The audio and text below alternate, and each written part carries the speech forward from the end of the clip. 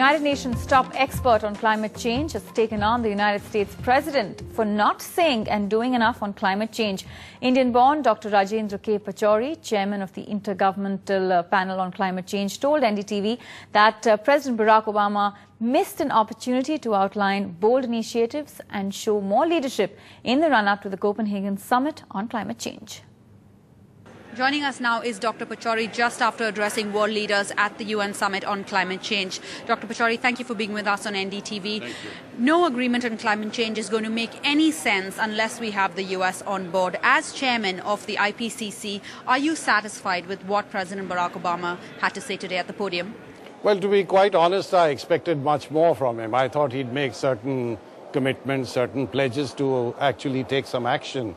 And I do realize that, there's a separation of powers in the US government. And unless you get legislation through the Senate, it's not going to come into effect. But I think there are lots of things that the president can do using his executive authority. We heard President Obama try to distance himself from the policies of the Bush administration. But going by your first answer, should we say you're not very hopeful and there could still be a repeat of what happened with the Kyoto Protocol? I'm very hopeful that there will be an agreement in Copenhagen.